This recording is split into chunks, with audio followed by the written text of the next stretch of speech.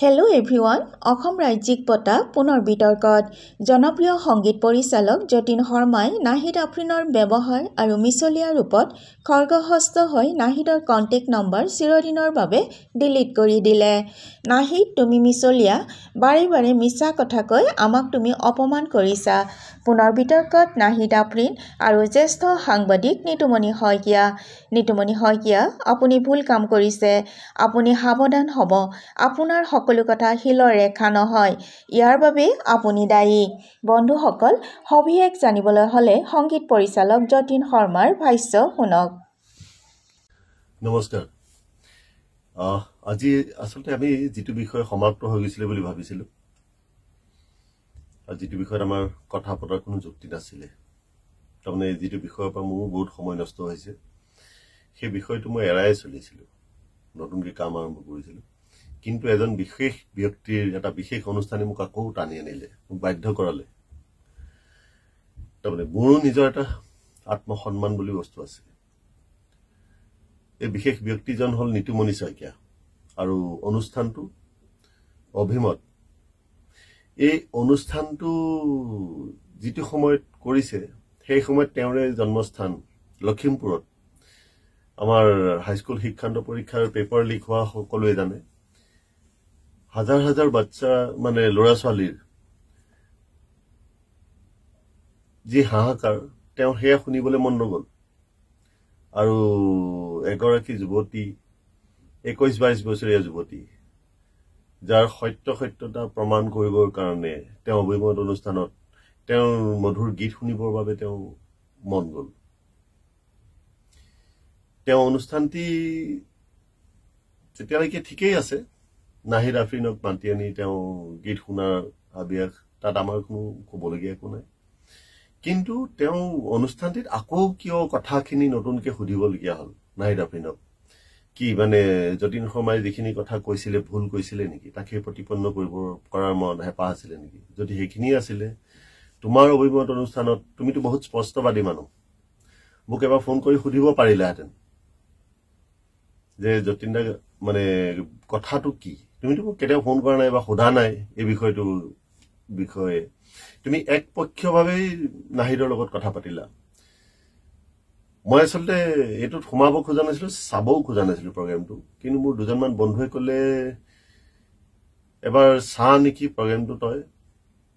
মই তেতিয়া চাইহে বুজি পালোঁ আচলতে তুমি এই গোটেই প্ৰগ্ৰেমটো কি কাৰণত কৰিছিলা। আৰু ধন্যবাদ তোমাক, কাৰণ মই গোটেই সত্যটো নেপালোহেঁতেন। আচলতে তুমি এই প্ৰগ্ৰেমটো কৰাৰ কাৰণেই মই আজি সত্যটো প্ৰমাণ কৰিব পাৰিম, মই কিখিনি কথা কৈছিলোঁ। আৰু যিটো কাম আছিলে তোমাৰ দায়িত্ব আছিলে, নিতুমণি শইকীয়াৰ দায়িত্ব যিটো, সেইটো আজি মই ৰাইজৰ আগত দাঙি ধৰিম। মই বিশ্লেষণ কৰিম তেওঁ অভিমত অনুষ্ঠানৰ গোটেই কথাখিনি। আপোনালোকে ফাৰ্ষ্ট ক্লিপটো চাওক। কেইদিনমান পূৰ্বে আছাম ষ্টেট ফিল্ম এৱাৰ্ডছৰ ৰিজাল্ট ওলাইছিল আৰু সেই ৰিজাল্ট ওলোৱাৰ ঠিক 5 মিনিটৰ পিছতে জুৰি বৰ্ডৰ পৰা মোক এজন মেম্বাৰে ফোন কৰি মোক কংগ্ৰেচুলেট কৰিছিল। এৱাৰ্ডটো পাইছো বুলি তেখেতেই জনালে মোক। এই ক্লিপটো আছিলে নাহিদে এৱাৰ্ড পোৱাৰ পিছদিনাৰ ক্লিপ, 14th। তেওঁ এটা স্পষ্টীকৰণ। ইয়াত কি কোৱা হৈছে, তেওঁক এজন তেওঁ জুৰি মেম্বাৰে ফোন কৰি জনোৱা বুলি কৈছিলে।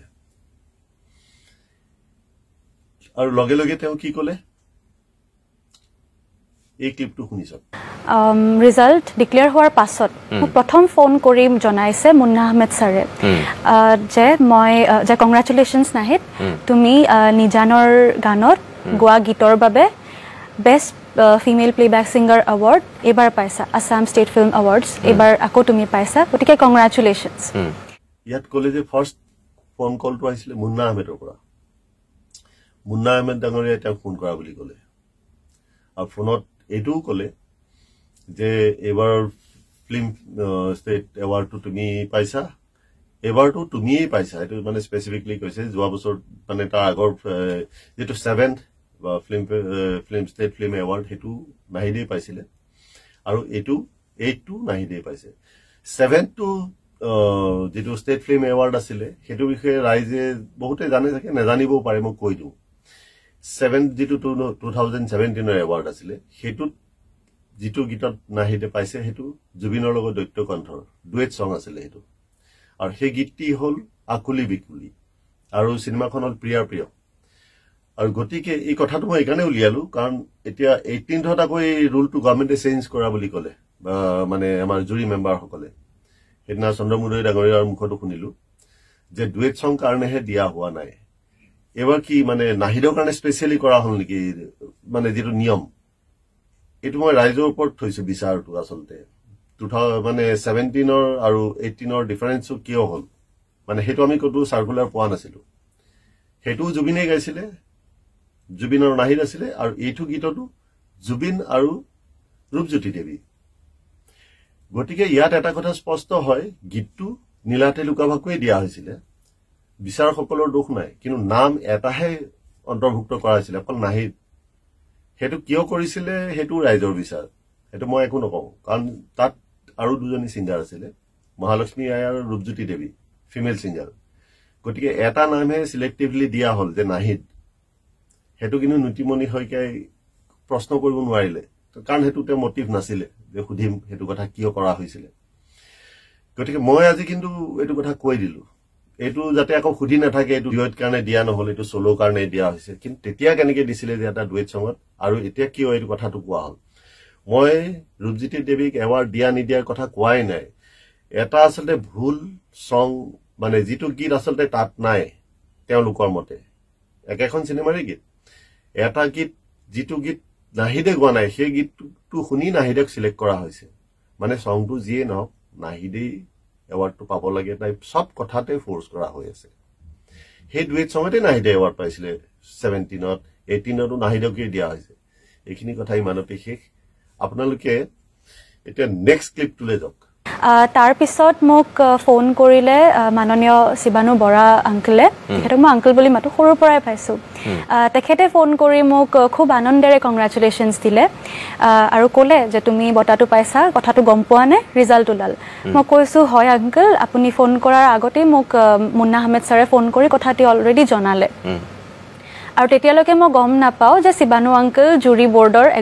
এজন সদস্য হৈ আছে মই বহুত পিছতহে গম পাও নাহিদে ক'লে যে নেক্সট ফোন কলটো শিবানু বৰা দেৱীক কৰা বুলি ক'লে আৰু তেওঁ নাজানিছিলে যে শিবানু বৰা এজন জুৰি মেম্বাৰ এই কথাটো স্পেসিফিকলি আকৌ এই অনুষ্ঠানটোত কিয় ক'বলগীয়া হ'ল কি জনাহেতেন তেওঁ কি ফোন কলটো নুঠালেহেতেন নেকি এটো হাঁহি উঠা কথা গোটেই কথাখিনি শুনি তেওঁ দেউতাকে কোৱা ভাৰ্চনটো আপোনালোকৰ মনত আছে কি কৈ আছিলে গতিকে কথাবোৰ এনেকুৱা লাগে এটা শিবানু বৰা দেৱৰ নামটো কিয় তেওঁ কৈ আছে শিবানু বৰা দেৱী ফোন কৰিছিলে নে আসলতে তেওঁলোকে ফোন কৰিছিলে এটো আমাৰ বিষয় নহয় কিন্তু তেওঁলোকে নামবোৰ কোৱাৰ কাৰণেহে মই আসলতে উল্লেখ কৰিছিলো মোৰ কাৰো লগত তেনেকুৱা ব্যক্তিগত শত্ৰুতা নাই বা মই কাবাক হেও কৰাবৰ কাৰণে ফোন পোৱা নাই তাৰমানে এই কথাবোৰ আসলতে এগৰাকী আৰ্টিষ্টে কিয় মানে বেলেগ এজন ব্যক্তিৰ নাম লৈ আনিবলগীয়া হয় ইমান কথা কিয় টানিবলগীয়া হৈছে মোক আৰু বিশ্লেষণ কৰিম আপোনালোকে নেক্সট ক্লিপটো চাই লওক ঢেৰ কলস আহি থকাৰ কাৰণে তেওঁলোকে মোক ইনভাইট কৰিছিল কাৰণে মই যোৱাকালি এৱাৰ্ডটো ল'ব গৈছিলো আৰু তেতিয়ালৈকে মই একোৱেই গম নাপাওঁ যে কোনটো গানৰ কাৰণে এৱাৰ্ড দিয়া হৈছে কি কথা কাৰণ নিজানৰ গানত মই জানো যে মই এটা গান গাইছো যাৰ নাম হ'ল নতুন এজাক আৰু সেই গীতটিৰ কাৰণে মোক এৱাৰ্ডটি দিয়া হৈছে বুলি মই গম পাইছিলো 14th যেটো স্পষ্টীকৰণ দিছিলে ইয়াত তেওঁ কৈছে যে এৱাৰ্ডটো যেতিয়া তেওঁ ল'বলৈ গৈছিলে তেওঁ নেজানে যে কোনটো গীতৰ বাবে তেওঁ এৱাৰ্ড দিয়া হৈছে তেওঁ এতিয়াও ভাবিছিলে যে তেওঁ যিটো গীত একচুয়ালি গাইছিলে নতুন এজাক গীতৰ বাবে দিয়া বুলি ভাবিছিলে এতিয়া অভিমত অনুষ্ঠানত যিটো কথা ক'লে তেওঁ সেই গীতটো আপুনি শুনিছক আৰু এটা কথা মই এইখিনতে কৈ দিব বিচাৰিছো 10 মাৰ্চৰ দিনাখন মোৰ পাঠশালাত program এটা আছিল শো এটা আছিল মই পাঠশালালৈ যেতিয়া গৈ আছিলো মই মোৰ সোশ্যাল মিডিয়া একাউণ্টটো চেক কৰি আছিলো আৰু তেতিয়াই এটা পোষ্ট পালো এজনে মোক এই ফটোটো ট্যাগ কৰিছিল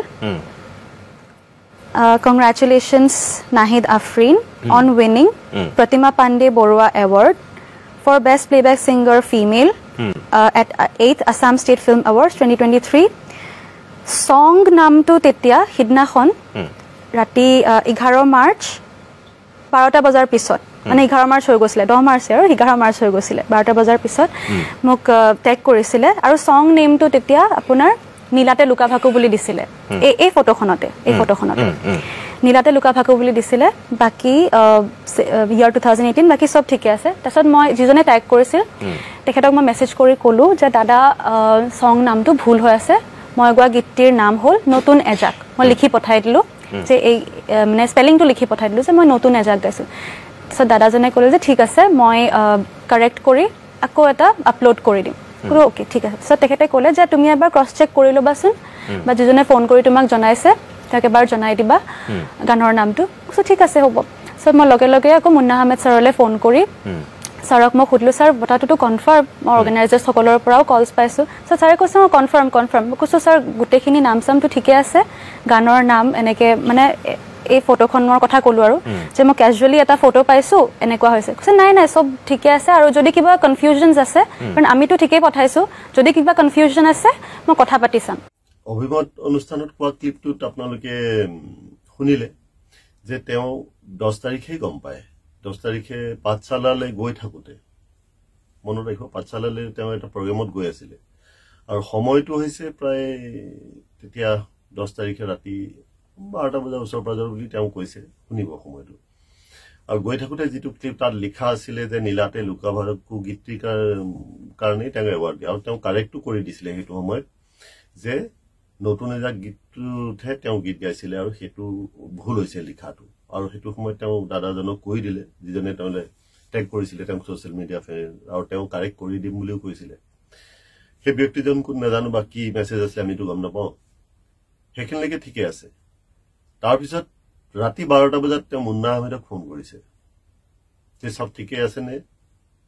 আপোনালোকে শুনিলে কথাখিনি মই নকওঁ আকৌ শুনি চাব আপোনালোকে এতিয়া আপোনালোকে মুন্না আহমেদৰ ভাষ্যটো শুনিলে নাহিদে মোক যিদিনা এৱাৰ্ডটো এনাউন্স হৈছিলে 10 তাৰিখে 10 মাৰ্চৰ যিদিনা এৱাৰ্ডটো এনাউন্স হৈছিল তেতিয়া লিৰিক্সটোলৈ মোক নাহিদে মোক কুৱেশ্যন কৰিছিলে যে এইটো গানটো মই গোৱা নাছিলোঁ তেতিয়া মই নামটো নকওঁ মই ফিল্ম ফাইনেন্সত এজন মানুহৰ লগত মই কথা পাতিছিলোঁ অভাৰ ফোন যে এনেকৈ ধৰণৰ কথা এটা ওলাইছে গতিকে আপুনি কি কয় তেতিয়া ক'লে নহয় এইটো আমি নাহিদক দিছোঁ নাহিদেই পাব তেনেকৈ কৈছিলে তেতিয়া মই নাহিদক কৈছোঁ যে মই ফিল্ম ফাইনেন্সৰ পৰা কনফাৰ্ম কৰিলোঁ তেনেকৈ ক'লে এইটো নাহিদক দিছোঁ নাহিদেই পাব বুলি কৈছে মুন্না আহমেদৰ ভাষ্যটো শুনিলে আপোনালোকে মই আজি মুন্না আহমেদক এটা ফোন কৰি সুধিলোঁ যে মুন্না দা আপোনাক কেইটা বজাত ফোন কৰিছিলে নাহিদে কৈছে যতীন দা এৰাউণ্ড 8-9 মান হ'ব ইভিনিং মই বোলো তাইতো অভিমতত ৰাতি 12টামান বজাত ফোন কৰা বুলি ক'লে নহয় 8-9টামান বজাত মই কথা পাতিছিলোঁ আৰু সেই সময়তে তেওঁ এজন ফিল্ম ফাইনেন্সৰ কাৰোবাৰ লগত যাৰ নামটো তেওঁ উল্লেখ কৰা নাই তেওঁৰ লগত কথা পাতিছিলে কাৰণ ৰাতি 12টা বজাত ফিল্ম ফাইনেন্সৰ কাকো বা কোনোবা বন্ধু হ'লেও তেনেকৈ ফোন কৰিব নোৱাৰিব মই জানা যাই কি নহওক এই কথাবোৰ মিছাৰ ওপৰত মিছা ইমান মিছা কথা কোৱাৰ কি প্ৰয়োজন আছিলে তোমাৰ প্ৰতিটো কথা মিছাই প্ৰতিপন্ন হ'ল আৰু তুমি যে ক'লা এটা নেক্সট অভিমত অনুষ্ঠানত কথাখিনি ক'লা এইখিনি মই প্লে কৰি দিওঁ শুনিছোৱা তাতে মানে মোৰ কেছটো তাতেই সমাপ্ত আৰু তাৰপিছত ছাৰে পাতিছে নে নাই মই গম নাপাওঁ সেইটো 11 তাৰিখৰ কথা সেইটো মানে 10 তাৰিখৰ পৰা 11 তাৰিখ হৈ গ'ল আৰু ৰাতি 12 বজাৰ পিছত তুমি সময়টো স্পেচিফিকলি কৈ দিলা যে 10 তাৰিখে ৰাতি 12টা বজাত মানে 11 তাৰিখ হৈ গ'ল আৰু তেতিয়া তুমি তোমাৰ ছ'চিয়েল মিডিয়াত এটা পোষ্ট দিছিলা যিটো লাইভ কৰিছা এই ক্লিপটো চাই লোৱাচোন ইয়াত সময় কিমান দেখুৱাইছে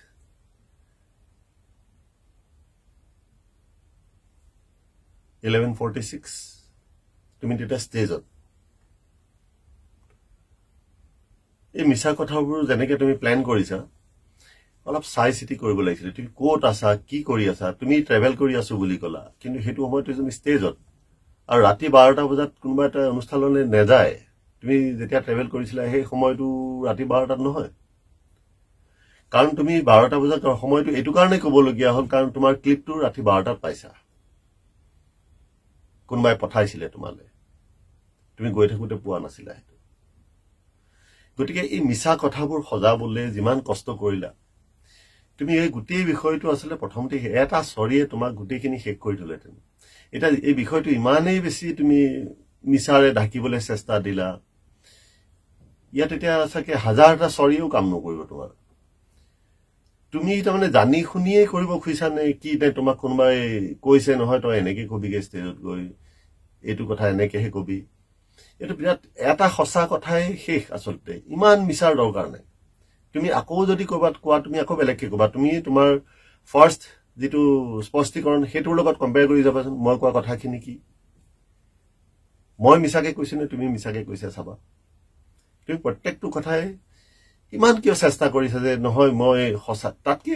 ইমান সিম্পল আছিল কথাটো তুমি আচলতে আৰু এটা বেয়া কাম কৰিলা মোৰ আজি এইখিনি পৰ্যায়ৰ কথা নাপাতিলো তুমি কি কলা যে তেওঁৰ এই অভিমত অনুষ্ঠানতে কৈছা যে তেখেতৰ জায়গাত যদি মই হলহেঁতেন মই ফোন কৰি সুধিলোহেঁতেন নাই তেবোৰ কি হৈ আছে বাহ তুমি ইমান ডাঙৰ সেলিব্ৰিটি মই তোমাক ফোন কৰিব লাগিব তোমালে চৰকাৰে এখন লেটাৰ দিছে হে প্ৰগ্ৰামটোৰ কথা মই নেজানো এৱাৰ্ড তুমি যেতিয়া ফাৰ্ষ্ট এৱাৰ্ডটো পাইছো বুলি ভাবিছা কাৰ কাৰণে পাইছা অৱশ্যে এটা অসমত চৰকাৰে দিছে এইটো গানটোৰ কাৰণে নহয় বুলি কৈ দিছে তেওঁলোকে তথাপিও মই ভাবো ইয়াত যদি ডাঙৰ ডাঙৰ যিমান আৰ্টিষ্ট দেখিছো ফাৰ্ষ্ট ৰেসপেক্টটো কিন্তু মিউজিক ডাইৰেক্টৰক দিয়ে এটা গীত যিকোনো মিউজিক ডাইৰেক্টৰ মই অসমৰ প্ৰত্যেকজন মিউজিক ডাইৰেক্টৰকে কৈছো এইটো এটা ডিসক্ৰেডিট তুমি মানে অসন্মান কৰিছা বা তোমাক কোনোবাই শিকাইছে এইটো অসন্মান কৰিবলৈ তুমি এই কথাখিনি নোকোৱাহেঁতেন মোৰ সন্মানত নেলাগিলেহেঁতেন তুমি যে ক'লা মই ফোন কৰিব লাগিছিলে তুমি নিজকে কি বুলি ভাবা মই আজি সুধিছো তোমাক তোমাৰ এবাৰ মন নগল যে যতীনদা এইটো কি বা ছাৰ এইটো কি মানে কি কৰিব এনেকুৱা এটা তেতিয়াই মই ইমান হবলৈ নিদিলোহেঁতেন তোমাৰ প্ৰথমতেই মই কাৰেকশ্যন কৰাই দিলোহেঁতেন যে গানৰ এইটো চেঞ্জ কৰি দিয়ক ইমান কমপ্লিকেটেড কৰিব প্ৰব্লেমেই নাছিল ইমান নাজানা ভাও জুৰিব লাগে কি হয় এইটো লিখা আছিলে তুমিয়ে কৈ দিলা এটা গোটেই কথাখিনি তুমি 10 তাৰিখেই জানা কিন্তু 14 তাৰিখে কৈছিলা তুমি ষ্টেজত উঠালৈকে একো নাজানা ইমান গোকাত মিছা কথা কিয় ক'ব লাগে আৰু ইয়াৰ মাজত মই এটা কথা আমাৰ অসমৰ ৰাইজক কৈ লওঁ এই যে প্ৰত্যেকটো বস্তুত যে আমাৰ যে কমিউনেল এংগল এটা দি দিয়ে মই বহুত কমেন্ট পাইছো লিখা থাকে যে শৰ্মাই বিচাৰে দেৱীয়ে পোৱাটো নাহিদ আফৰিন যে মই নামটো নকওঁ কোনে লিখিছে কমেন্টটো মই নামবোৰ দেখি চিনি পাওঁ মই এইখিনিতে এটা কথা মই স্পষ্টকৈ কৈ দিওঁ আমাৰ অসমৰ এইটো পৰিৱেশ নাছিলে আজিকালি খুব দেখো যে সব কথা কমিউনেল কৰে এটা মনত ৰাখিব আমাৰ যিখিনি খিলঞ্জিয়া আমাৰ হাৰে হিমজয় অসমীয়া আমি যেতিয়া প্ৰথম মানে বম্বেলৈ আহিছিলো আমাৰ চিনাকি এটাই আছিল অসমীয়া মই হিন্দু নে মুছলিম নে খ্ৰীষ্টান নে মোক কোনো সোধা নাছিলে খালি এটাই কোৱেশ্যন কৰিছিলে যে তহঁতৰ অসমতো শৰ্মা আছে নেকি কাৰণ শৰ্মা উপাধিটো ইউপি বিহাৰ বা পাঞ্জাব নৰ্থ বেল্টত হয় নৰ্থ ইষ্টতো যে শৰ্মা আছে নিয়াত নাজানিছিলে সেইটো সময়ত ধ্ৰুৱজ্যোতি ফুকন অসমীয়া তেওঁ কি কাষ্টৰ সেইটো সোধা নাছিলে আমাৰ ইয়াত প্ৰত্যেকজনকে আমি অসমীয়া বুলিয়ে জানো আমাৰ অসমৰ মানুহ ইয়াৰ পৰা যদি মহাৰাষ্ট্ৰৰ পৰা কোনোবা এজন গৈ অসমত থাকে তেওঁক আমি কি বুলি কম মহাৰাষ্ট্ৰীয়ান মাৰাঠী মানুহ বুলি কম মই এটা কওঁ আমাৰ অসমত যিসকল খিলঞ্জিয়া মানে মোৰ ফ্ৰেণ্ড আছে কিমান আছে আমি কিমান মানে এটা নিজৰ ফেমিলি হিচাপে এটা কওঁ যিসকল মুছলমান খিলঞ্জিয়া আছে নে তেওঁলোকে নিজক মুছলমান বুলি নকয় অসমীয়া বুলিহে কয় আৰু ভাবেও তেনেকেই সৈয়দ আব্দুল মালিকৰ এটা গীত আসলে কবিতা হেতু সকলোৱে জানে নে না নেজানো সংগীতা বৰঠাকুৰৰ কণ্ঠত আছে পাৰিলে এবাৰ শুনিবচোন জীৱনে মৰণে মই চিৰদিন অসমীয়া মই ভাবো যিসকলে নিজকে অসমীয়া বুলি ক'বলৈ বেয়া পায় বা নিবিচাৰে তেওঁলোক তেতিয়াহলে মিয়া হ'ব লাগিব বাংলাদেশৰ হ'ব লাগিব আৰু মই চৰকাৰক এটাই অনুৰোধ যিসকলে এনেকুৱা কমেন্ট কৰে ধৰি ফেন্সিংখন পাৰ কৰাই দিয়ক তেওঁলোকক এই কমিউনেল কথাবোৰ নাইকিয়া হৈ যাব আৰু আমাৰ তাত থকা বাকি নন মুছলিম যিখিনি এনেকুৱা কৰে যে অসমীয়া নহয় তেওঁলোকে ভাবে তেওঁলোকক নিজৰ নিজৰ জেগালৈ পঠাই দিয়ক কাৰণ অসমখন অসমীয়া হৈ থাকিবলৈ দিয়কচোন অসমীয়া আমি অসমীয়াৰ ডেফিনেশ্যনটো সলনি নকৰিব প্ৰত্যেকটো কথাত খালি হিন্দু মুছলিম কিয় আনিব লাগে এই বিষয়টো মই ৰাইজলৈ এৰিছো আৰু এবাৰ এনেকুৱা কমেন্ট কৰাৰ আগত 10 বাৰ নিজে ভাবিব মই অসমীয়া নে মই মুছলিম মই অসমীয়া নে মই হিন্দু প্ৰথম অসমীয়া শব্দটো অসম যেতে আমি হিষ্ট্ৰী পঢ়িলে অসম শব্দটো আহোতে এইবোৰ জাতপাতৰ কথা আহিছিল নাই আপোনালোকে এবাৰ চাবচোন মই একো নকওঁ বাৰু যা হওক নাহিদ তুমি আসলতে মানে যেটো পৰিস্থিতিলৈ লৈ আনিলা ইমানখিনি নহলে তোমাৰ এটা ষ্টৰীতেই গোটেই কথাখিনি শেষ হ'লতেন এটা তোমাৰ হাজাৰটা ষ্টৰীও কাম নকৰে গতিকে মই তোমাৰ যেটো কন্টেক্ট নাম্বাৰ তুমি যে কৈছিলা মোৰ কন্টেক্ট নাম্বাৰ তোমাৰ গুইত আছে তোমাৰো আছে মোৰ গুইত মই তোমাৰ কন্টেক্ট নাম্বাৰ ডিলিট কৰিলো আৰু লাইফ টাইমৰ কাৰণে ডিলিট কৰিলো নিতুমণি হয়কিয়া আপোনালোকে শিল্পীক কি হিচাপে লৈ নাজানো এন্টাৰটেইনমেন্ট বুলি ভাবে চাগে প্ৰত্যেক কথাত খালি এন্টাৰটেইনমেন্টৰ কথাই আহে এটা গীত শুনো কাৰণ টিআৰপি লাগিব আপোনাক আপোনাৰ অনুষ্ঠানটো চলাবলৈ হলে আপোনাৰ গীত নেগালে কেনেকৈ টিআৰপি পাব আপুনি যেটো সময়ত আসলতে যেটো বিষয়ত আলোচনা কৰিব লাগিছিল হেতু বাদ দি এটা অযথা বিষয় বাছি ললে যেটো কাৰণে মই আজি মুখ খুলিবলগীয়া হ'ল আৰু এই গোটেই ঘটনাখিনিৰ এটা ভুল আপোনাৰেই এই প্ৰগ্ৰামটোলে নহা হেতেন তা ইমান মিছা কথা প্ৰিপেয়াৰ কৰি আহিবলগীয়া নহলহেতেন আৰু মই এইটো কাৰণেই ক'ব পাৰিছো যে মোৰ গুইত গোটেইখিনি তথ্য আছে এটা এটাকে আৰু যেটো ৰিচাৰ্চ আপুনি কৰিব লাগিছিল মই কৰিবলগীয়া হ'ল আজি আপুনি আপোনাৰ অনুষ্ঠানত বহুত পাৰ্সোনেল কথাও বহুত বেয়াকে কৈ দিয়ে মই আজি নকওঁ হেখিনি কথা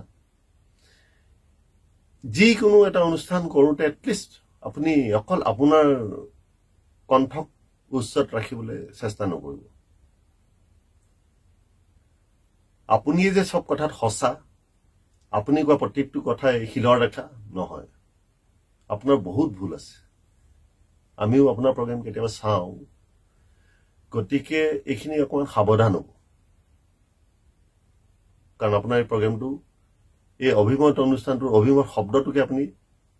অসন্মান কৰিলে অভিমত বুজি পাই চাগে সেইকাৰণে ৰাখিছিলে অভিমত শব্দটোৰ অৰ্থ কি এটো অসন্মান কৰিলে আজি আৰু বিশেষ নকওঁ মই ৰাইজক এটাই অনুৰোধ যদি মই মোৰ ফালৰ পৰা কিবা ভুল কৰিছো আপোনালোকে ক্ষমা কৰিব